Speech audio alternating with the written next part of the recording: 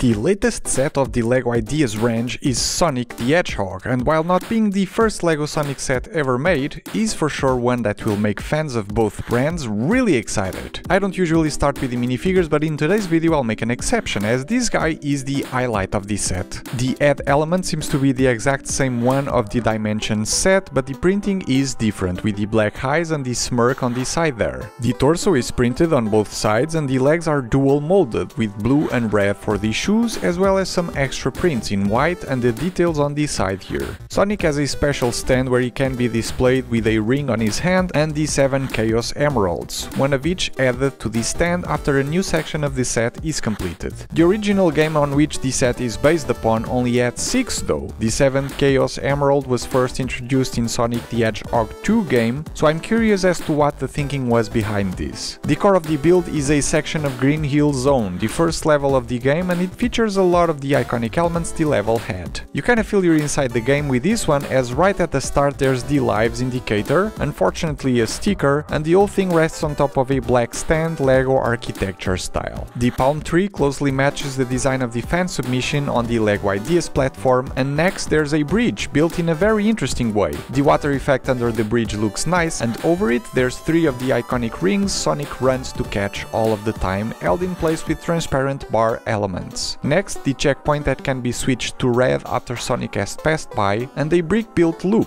something that I always think of when thinking about Sonic games in general. There's even some studs on the bottom here where we can pose Sonic, and while being the coolest detail of the set, the checkered pattern for the most part was done with a bunch of stickers. On top of the loop there's 2 item box monitors featuring some of the power-ups Sonic has access to while playing the game, and the set actually includes 5 of them, so you can switch them for the ones you like the most. There's the Invincible, Shield, Power Sneakers, Super Ring, and Extra Life. Next to the monitors, a smaller platform held in place with the transparent panel elements to make it look like it's floating. After the loop there's a jump platform that actually works by pressing the hidden mechanism on the back, though there isn't a lot of space to trigger it, and therefore Sonic has a hard time getting all of the 3 rings. A simple flower is the last brick build detail, and I wanna mention these pins here. There's 2 holes at the beginning as well, so LEGO is being clever here. Does this mean there will be more sets to expand these? Does it mean they want you to buy a few to make a bigger level?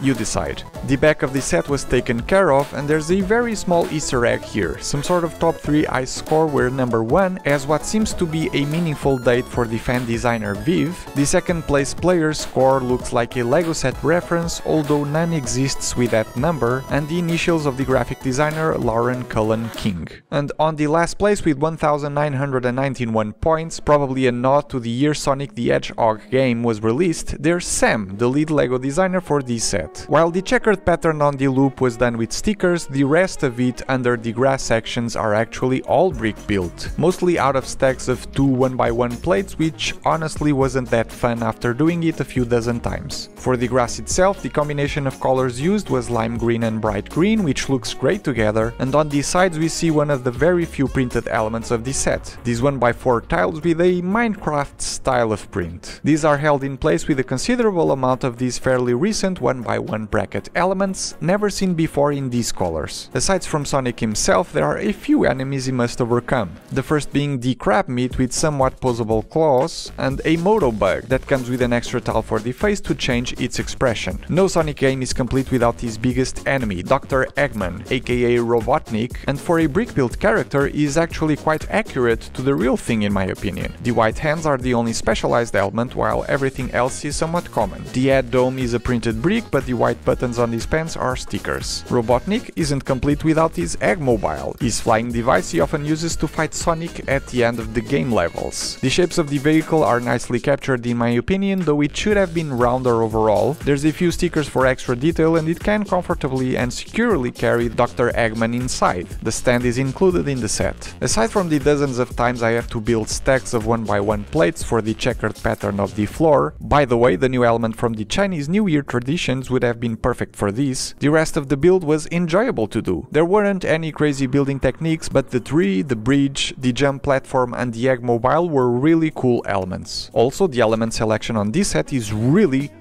good. It is very rare that I look at a pile of pieces after dumping a numbered bag on the table and seeing myself thinking, wow, I could probably use 95% of these pieces pieces in my custom builds. It's that good, believe me. And so at little over 1100 pieces, it is a great deal price per piece ratio wise, even though there's a few hundred 1x1 small elements in. Sonic fans will be really excited about this one, and the price point isn't as scary as some LEGO releases lately, which is going to make people more willing to buy into this even without any prior LEGO purchases. All in all, I think this is a great set. If you're a Sonic fan and you missed out on the Dimensions Pack set a few years ago, here's your chance to get the character and a nice display to go with it. For LEGO fans in general, this might not be the most appealing set of all time, but for builders like myself, this is also a great parts package. Am I right? Let me know in the comments and I'll see you on the next one.